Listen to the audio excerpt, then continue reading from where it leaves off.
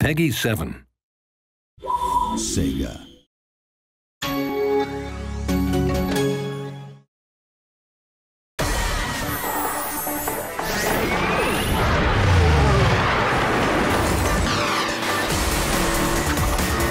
I'm Steve Weissett, I'm executive producer at Sumo Digital, and today we're going to talk a little bit about Sonic and All-Stars Racing Transformed, specifically about the Ultrabook version.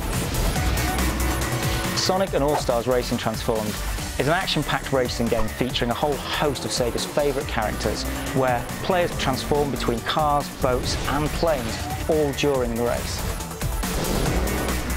The Intel Ultrabooks come with a full suite of sensors, and we were really able to take advantage of this when we were making Transform, tilting and drifting through corners using the sensors on board the Ultrabook.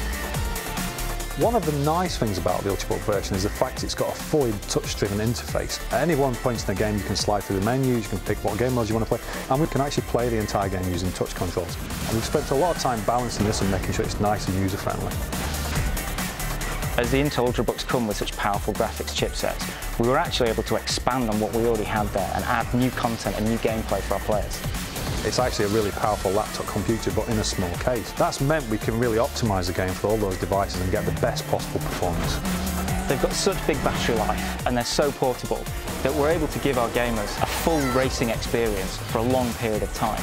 You can actually go and play the game any way you like, without any kind of compromise in visual quality. You know, this is a full high-definition platform, and you can actually enjoy the game on the move, and that's just fantastic. Intel were really helpful when they approached us about doing this project. They supplied us with tools, software, development kits and support all the way throughout this.